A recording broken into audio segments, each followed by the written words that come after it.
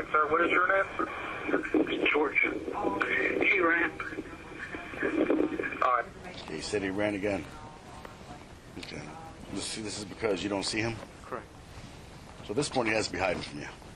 I don't know where. Well, I don't see. well, the law of the physics says that he's hiding from you at this point. He could not have made it home. He came back to attack you in that time. So, what's your account is that you don't see him at this point. You're at the T now, right? Here's the pavement, correct? You're looking down that way, that passage.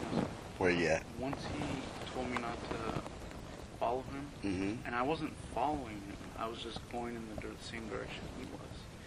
Once he That's said, following. Well, I thought. I mean, If you were okay, long gone. okay. I mean, So you basically brought it off. I mean, right. I was on the other side. I was on Retreat View Circle at that time. okay. All right, sir. What is your name? George. He ran. I was on the other side. I was on Retreat View Circle at that time. Okay.